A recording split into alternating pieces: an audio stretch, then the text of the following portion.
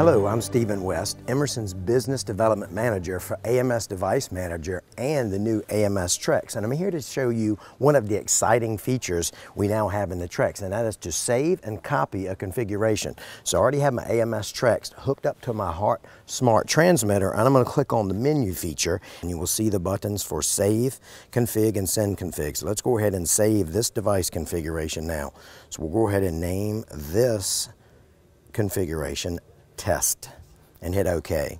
Now while that status bar is showing the status, that blue line, we'll talk about the possible applications to be able to save that configuration offline to refer to later, or to transfer it to other like devices. Certainly devices need to be the same make, model, and revision because it's based on the device descriptor file. So as that finishes,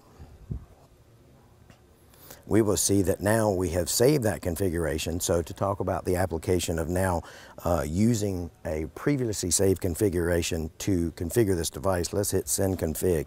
And now there's the test configuration that I just did, but two that were already provided for me are a template in inches of water and a template in PSI. Let's go ahead and select the PSI template.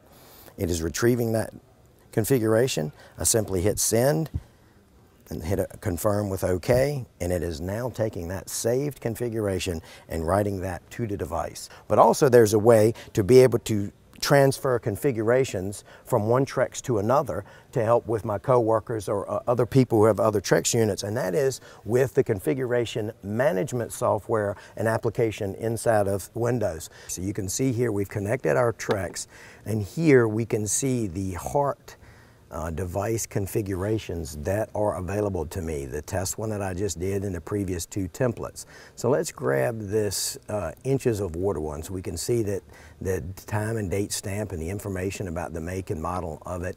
I can select this particular one and hit the arrow to write that, and that is simply and quickly taking that device template and that device configuration from my Trex and stored it on my PC, where now obviously I can print it, or I can now connect another or any number of Trex and move that configuration to those Trex to help my coworkers to be able to very quickly use that template in doing their job.